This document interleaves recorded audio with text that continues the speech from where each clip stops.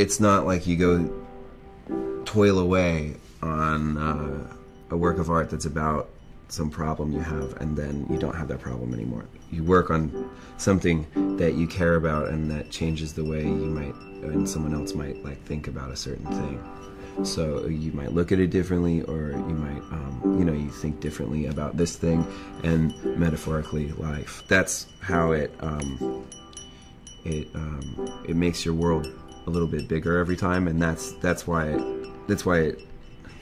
it's almost the opposite of therapy. It's like you don't fix anything.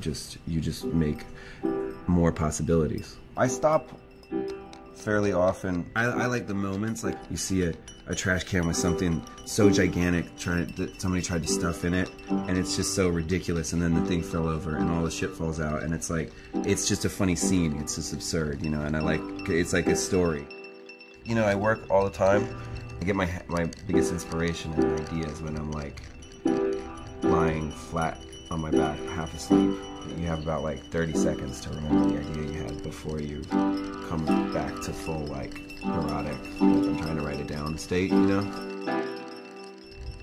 Pain and ejaculation can be the times when you're most inhabiting your body, when you're most aware. Maybe there's a really intense thing sometimes, like in the first few moments of being awake, where you're not sure if you want that, so you're like really hyper aware, uncharacteristically or overly emotional about something.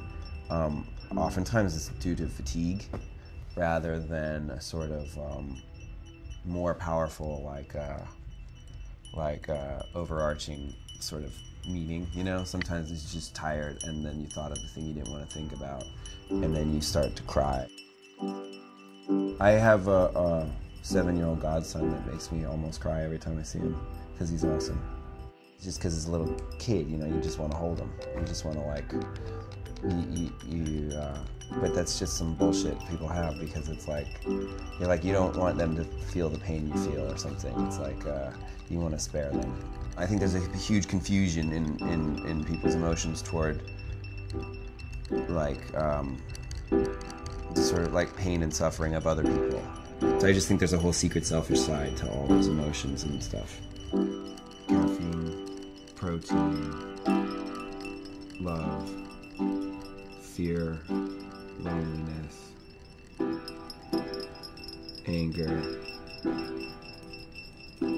doubt, and doubt, and doubt, and that keeps me going. I don't know.